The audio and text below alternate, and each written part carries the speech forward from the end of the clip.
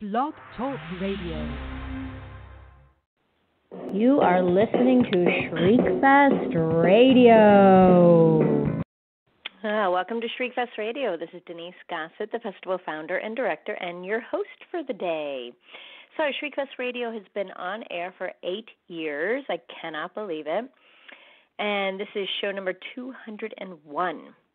Guys, it is Women in Horror Month. February is, and make sure you give a little extra love to all the women in horror in your life. Super important because there's a bunch of us out there, and I think it's great that we're getting a little bit of notoriety and appreciation during this month. Shriekfest LA is in its 20th year. It will be October 1st through the 4th, so mark your calendars. Shriekfest Orlando will be the 4th year, and that will be November 7th. Our next Shriekfest Presents, which is when we screen classic horror films outside of the festival. We do it every month or every other month. It just depends on what we have in the works. We usually have special guests for Q&A and things like that. So the next one will be coming up. We haven't finalized it quite yet, so I can't announce it, but it will be a good one. And let's see. We have a newsletter you can sign up for on our website. The call-in number today, if you have a question for myself or my guest, is 516-531-9858, 516-531-9858. Or if you're shy and you have a question and would rather not be on the air, you can always tweet at Shriekfest or shriekfest@aol.com, and I will periodically glance at those and get your questions answered. So let's see, our next cutoff date for submissions is March 1st. We have features and short scripts, features and shorts films. We have music videos. We have horror, thriller, sci-fi, fantasy categories. We added a bunch of new categories this year. So we have Best Director, Actress, Actor, Cinematography, and editing added in, which is kind of exciting.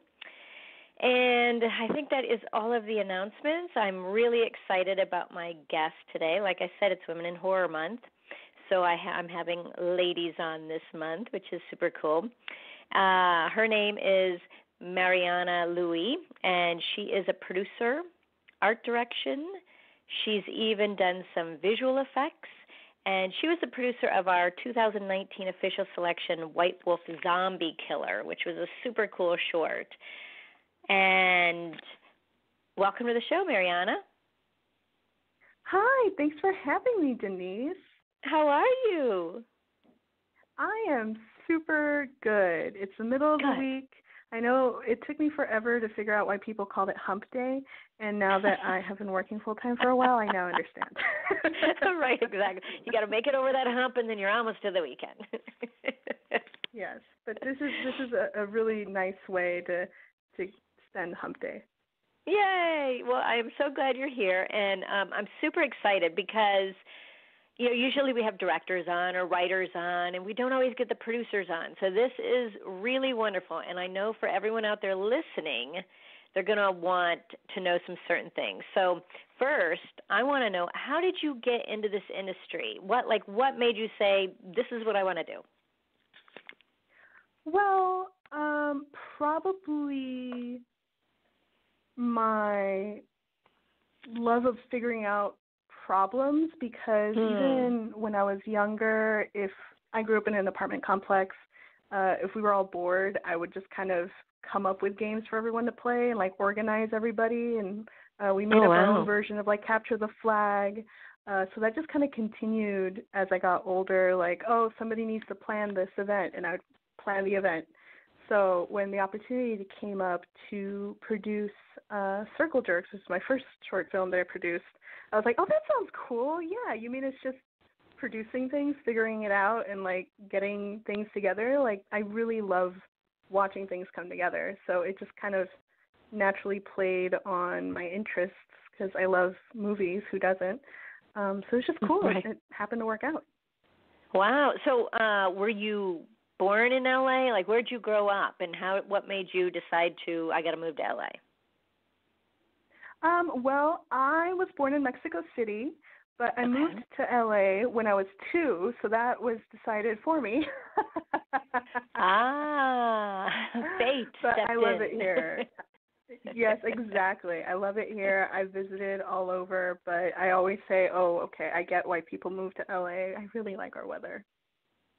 Yeah, no, it's the best. That is the best thing. I wish we could get rid of some of the smog, but the weather's great.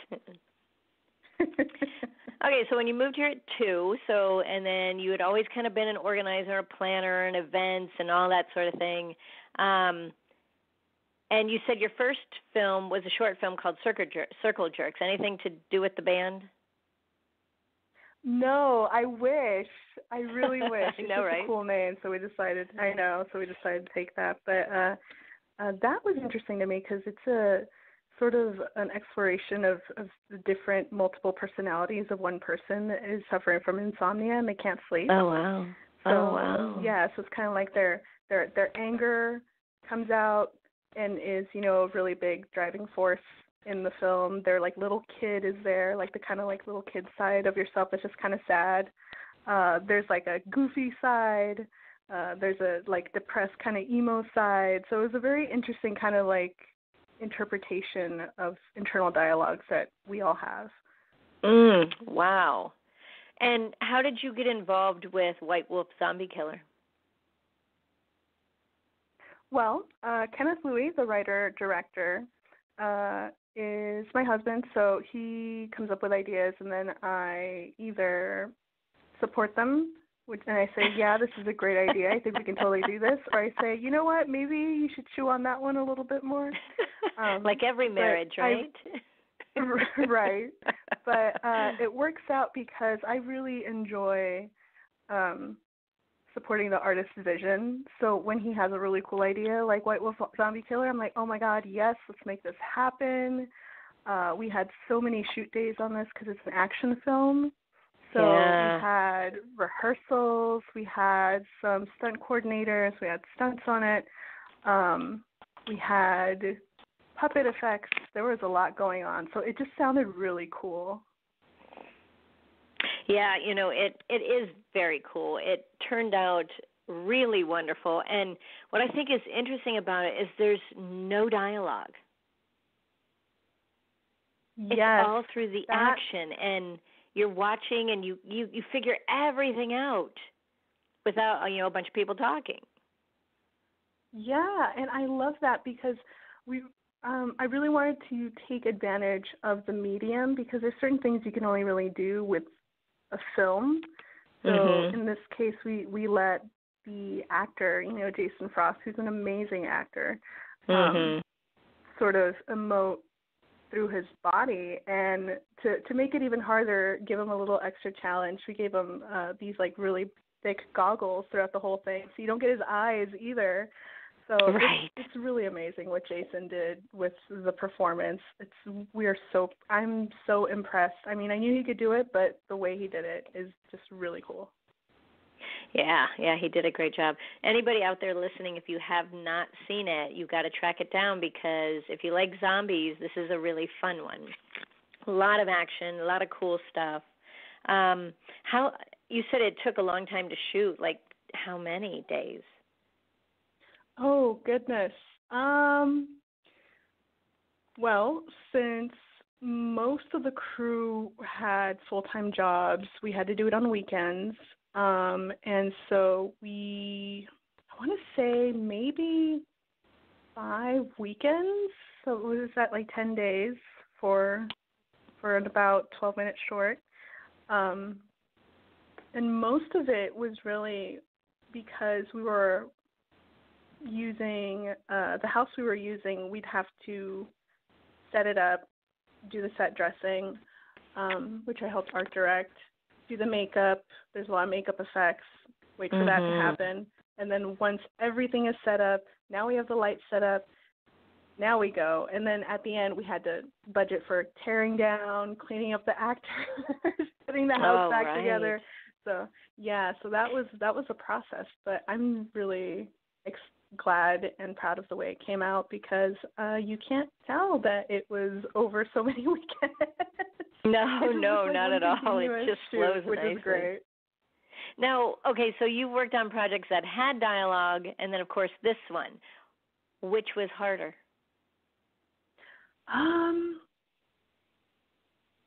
Probably, it's interesting. I never thought about it in terms of which one is harder because to me it's just more of an interesting problem to figure out.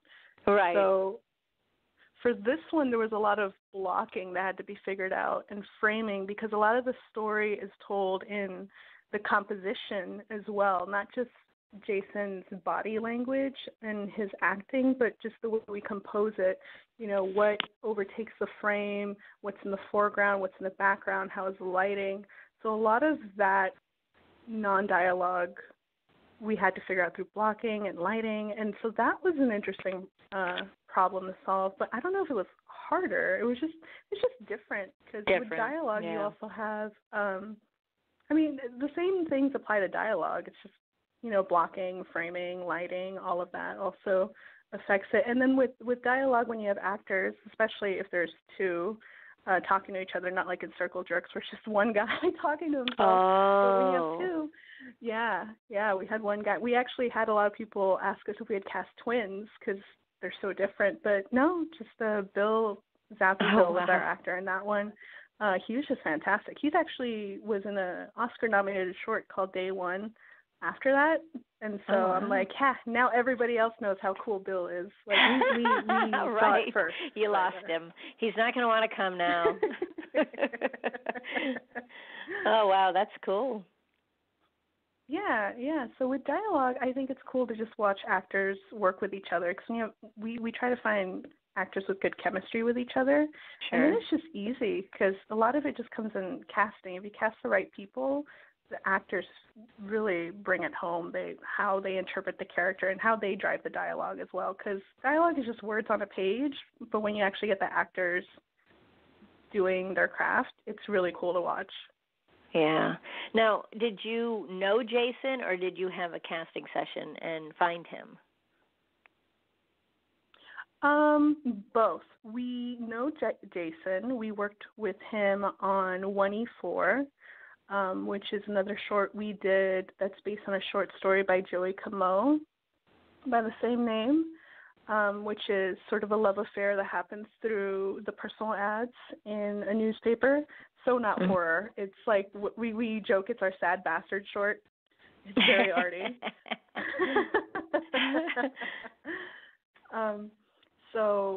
But with White Wolf, it was interesting. We actually went through few different casting options just because it is a zombie movie. There is lots of action in it, but at the end of the day, it is a story, I feel, about fatherhood. And so because there's no dialogue, we had some interesting faces that are more kind of, I guess, stereotypically like action comic faces with some more, thinner faces, and just kind of trying to figure out what we're trying to tell the audience, which is the type of casting. And when Jason came in, he was very handsome. With his style of acting and his face, we're like, okay, that says it, because we needed not just someone who could do the action, but someone who could communicate the softness and the tenderness as well. Sure.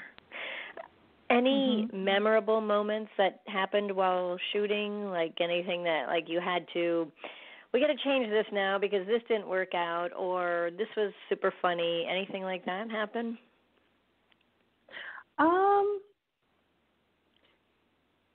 Yes, our zombies were originally, we were playing with them being totally like Ken doll nude to just add another extra kind of layer of weirdness.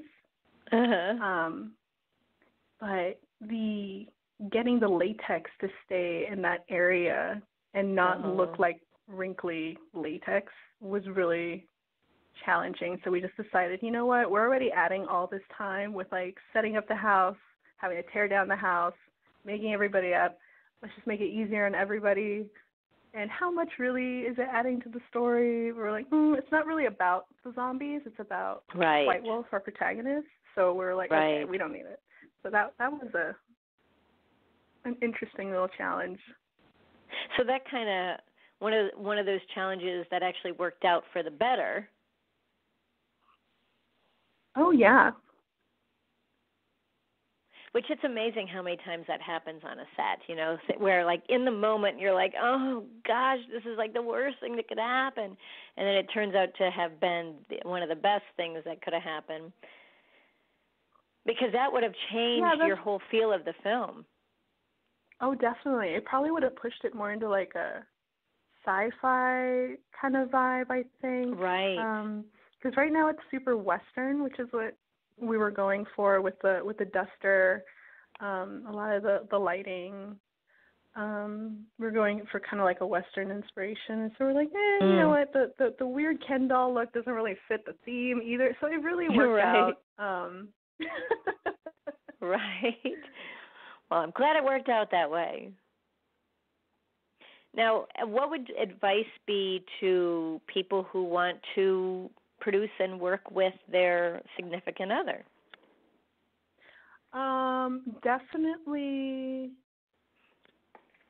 separate your I guess discussions about the films from your actual relationship, because you really, or at least for me, I kind of go into it like that is a separate job for me. Like I have a mental compartment in my brain where like, okay, we're talking about our projects now. Like we just finished up a feature film that we've been working on for a while called Artists in Agony. And so whenever we're talking about that, I say, okay, like I have to have the producer hat on and like, okay, no, I'm going to veto this. It doesn't make sense. These are the reasons why. Whereas in like my personal life, I'm very go with the flow. I'm very like, oh, whatever you want to eat, honey. Like to the point where he gets irritated because he's like, look, just tell me what you want to eat. I'm like, no, really, it's okay, whatever you want. So and as a producer, it's a different mode. Oh no, yeah, I will. Like I like listening and like, why do you like this idea and what do you like about it? And please, explain it to me first. And if I'm really just not buying it, I'm like, look, the amount of work it's going to take to do this isn't going to do what you want. It's going to not pay out. So no, we're not going to do that. No. Okay, so Kenneth, if you're listening and she will not answer where she wants to go to dinner, you just have to ask her in producer mode. That's right. So like, for the film, where do you want to eat? Because then you'll be like, oh, okay, well, why didn't you say so? Okay, so here's where I would really like to go. Exactly.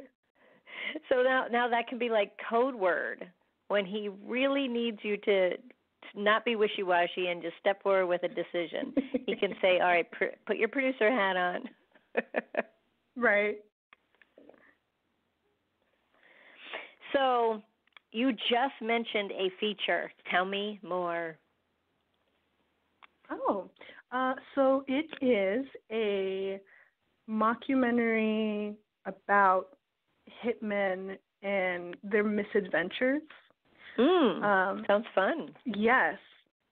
So we call it our little punk rock baby because we really wanted to make it grungy, very kind of underground feeling, very DIY. Like a lot of the choices we made make it look very like, is this real? Because the test screenings we had a couple friends who were like, wait, these aren't real, right?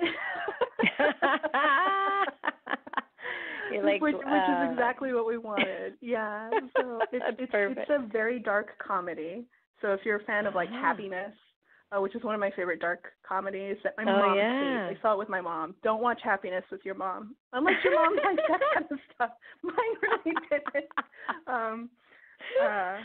Yeah, not into the pedophilia in the movie. But if you like dark comedy and just kind of like poking fun at like sort of psychological horrors of humankind, it's fun. Sure. So we just finished it. We're prepping it to go out to festivals. So we're going to see how that goes. We're super excited about it. Have some Kenneth cool directed talent again? in it. Yes, Kenneth directed it. Jason Frost from White Wolf is in this one as well. Oh my gosh, that's great. I know you get to hear him talk this time. Yay!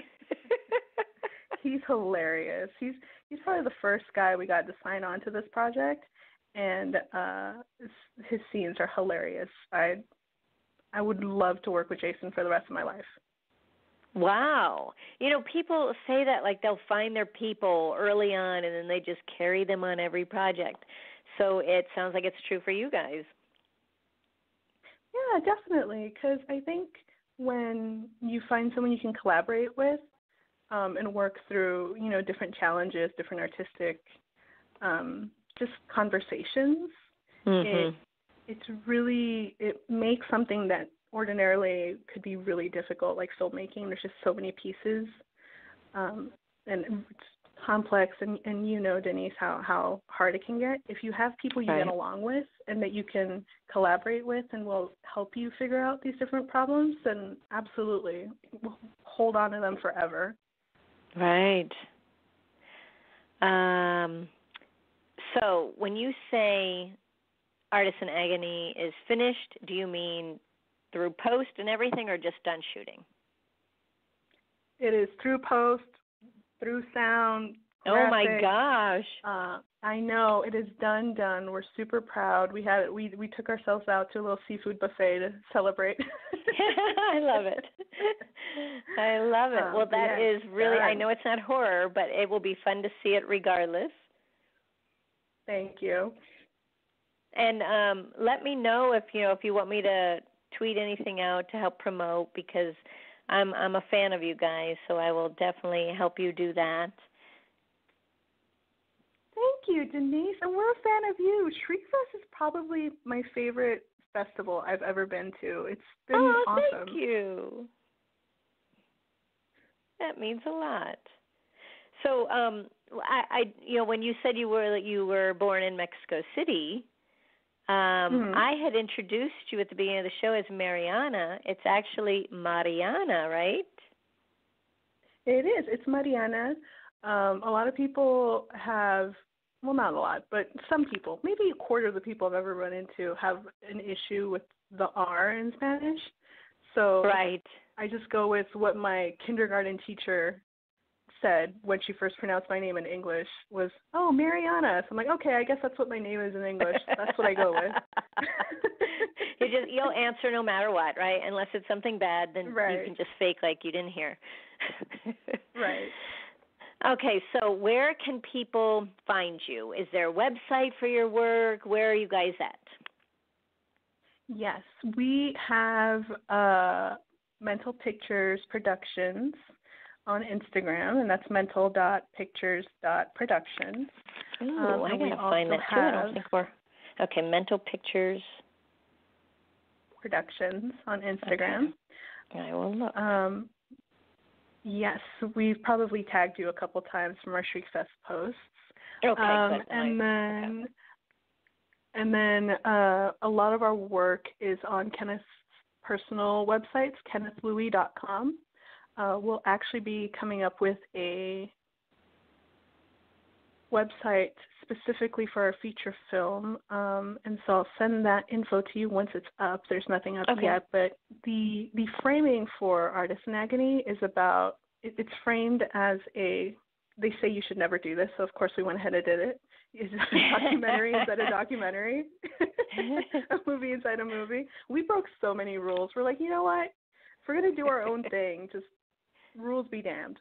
Yes, that's how it should never do a mockumentary. It's your baby. You're allowed to do whatever you want with it. Exactly. That's what we're like, okay, it's punk rock. Well, this is what I figured out through all the years of being in this industry. There are rules. Mm-hmm. However, if you break the rule and you're good, the rules don't matter. If you break the rule and you suck, they matter. Right. Make sense? So let's hope it's the first one for us. Exactly. I'm sure it will be. So, yes, breaking the rules can be done as long as you commit and you're good at what you're doing. I totally agree. So our framing is, there's a media site that is covering this documentary, and so once we get that site set up, I'll send you that info. Oh, cool. But yeah, that is where you can find us for now. Our most active place is on Instagram. Oh, we also have a Facebook, Mental Pictures Productions on Facebook. Mental Pictures? Okay. Yes, our logo Go give is like likes, a Rorschach everyone. test that looks like a butterfly. It says Mental Pictures. So that is us. Okay. I'm going to find that, too. I think I probably already have, but just in case. I noticed that I was following you on Instagram with Shriekfest, but not myself, so I just gave you a follow on there. And Hooray! I will check. +1. I will check on, I see. Oh, I've already liked you on Facebook, so there we go. It looks like you have 2. Yay, I love being liked. Thank you. Do you have 2, or is there 2 mental pictures? No, there's just one. It has the butterfly logo. Butterfly, like I gotcha. Black and white Rorschach test, ink blot. Mm-hmm. Okay, I already got it.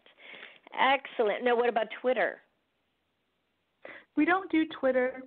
Oh, Mariana, you have homework now. It's a little You have too to get on fast Twitter. paced for me. I What? can't. You know what? I'm more of a visual person, so I like taking pictures and posting it online.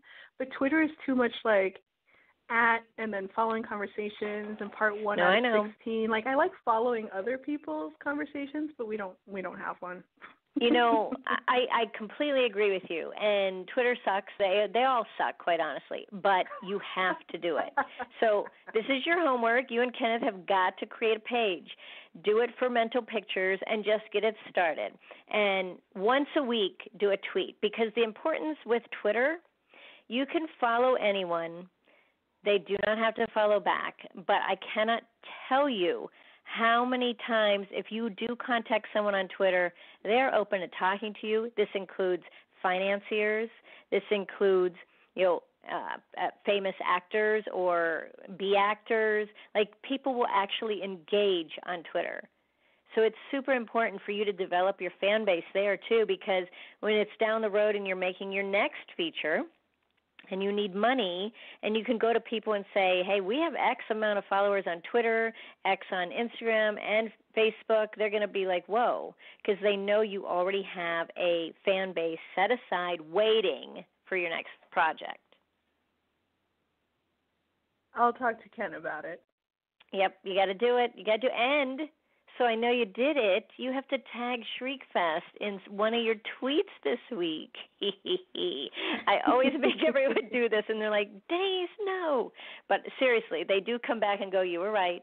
It was important because your fans need to be able to find you on all the platforms. So you may as well just start building it up now. I'm not saying you got to go on there every day and do something. Once a week, just once a week, give a little update. And it can be and you can go in to things like Hootsuite for free and connect your accounts so when you post once, it goes to all of them. Very cool. So check that out. Yeah, check out Hootsuite because then it's, one time doing the post, but it'll hit all of them and it'll be good. It'll really help. Trust me on this. Thanks for that. All right, Mariana, it was wonderful chatting with you and catching up, and please keep me posted on everything. And like I said, if you tweet to me at Shriekfest, I will retweet and help you get the word out, and tell Kenneth I said hello. Will do. Thanks so much, Denise. Thank you for having me, and I hope you have another awesome Woman in Horror following up for February. And good luck to you. Thanks. Thank you. And also, because this is Shriekfest's 20th year, I haven't even announced this yet, but I'm going to tell you, and anyone who's listening, I guess, would be, because it's going to be our 20th year, I'm going to do a reunion party so all past people can come as my guests. Yes, awesome. So it's going to be fun. So I'll keep you posted on that because I think it will be a blast. Yes, please do. I would love to see everybody. Yes. Okay, my dear, you have a great rest of your day, and I will chat with you soon.